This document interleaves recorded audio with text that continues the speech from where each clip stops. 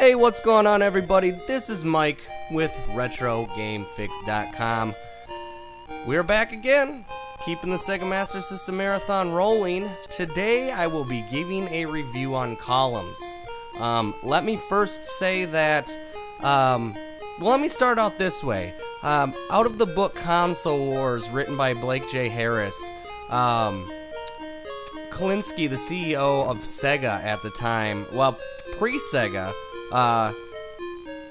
said that, you know, in comparison to the Game Boy and Tetris, said the Game Gear, and now this is Sega Master System obviously, but essentially the same game, featured a similar game called Columns, which seemed to be equally as addictive, yet instead of staring at the dull yellow coloring of the Game Boy, he was playing with vivid, glorious colors.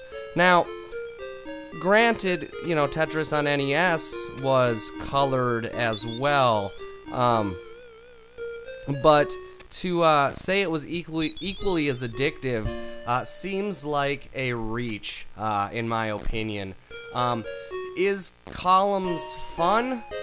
I didn't have much fun with it.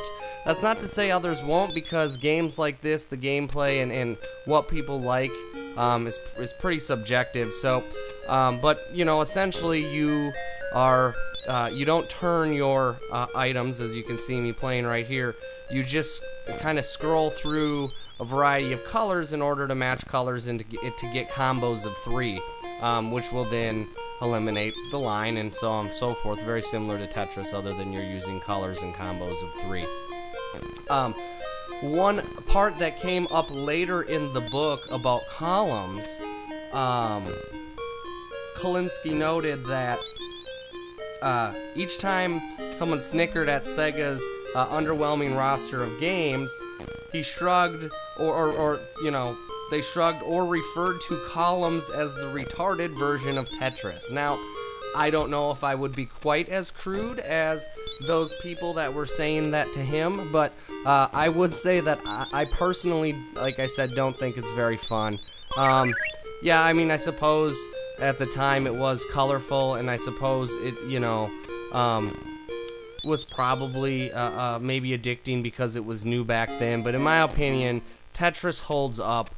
This game doesn't, and it's hard to do a review of Columns without making that comparison, again, in my opinion.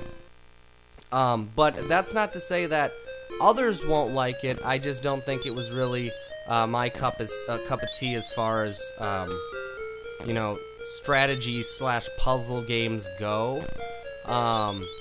And you know, I think it gets faster and more difficult as the game goes on.